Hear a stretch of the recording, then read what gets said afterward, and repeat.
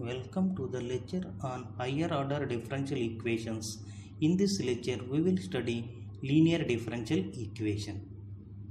So before going to the definition, see one example. Suppose if we consider z is a function of x.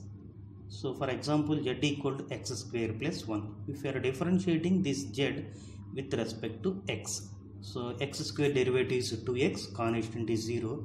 We are using this notation dz by dx when you are differentiating z with respect to x. So these type of derivatives are called ordinary derivative.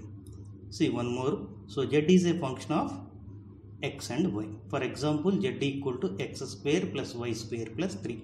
Now we are differentiating this z with respect to x. So x square derivative is 2x, but we are using the notation, instead of this d, we are using the notation dou. So dou z by dou x. So this is called partial derivative. So whenever the function dependent on single independent variable, so that derivative is called ordinary derivative. It depends on two or more independent variables, that derivative is called partial derivative. Now what is a differential equation?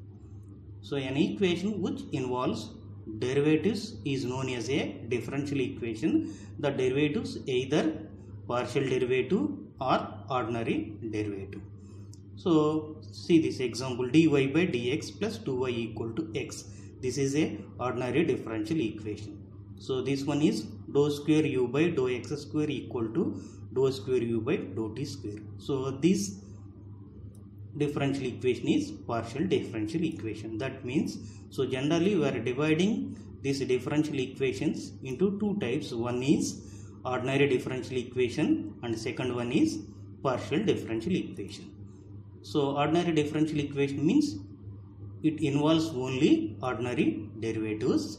Partial differential equation means it involves only partial derivatives. Ordinary derivative means it depends on only single independent variable. Here two or more independent variables. Now what is a linear differential equation? So for a condition of linear differential equation, so first condition is the degree of the differential equation is 1. The degree of the differential equation is 1. And the second condition is exponent of each dependent variable is 1. Here the dependent variable is y. So y exponent is 1.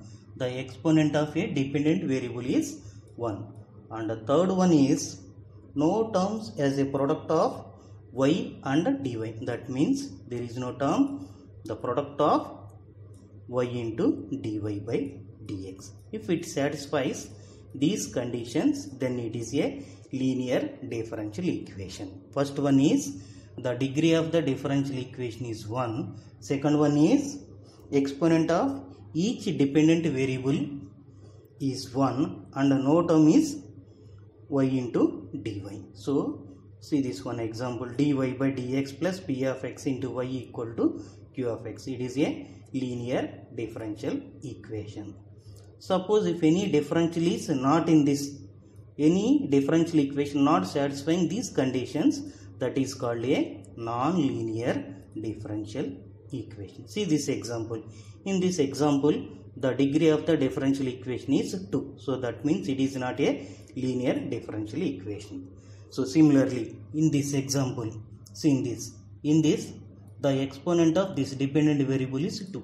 So therefore it is also not linear differential equation. Similarly in this, so in this what is the, why it is failed in this, the degree of one term is 3. So therefore it is also a not linear differential equation. These are all called non-linear differential equations. So these are the reference books I used.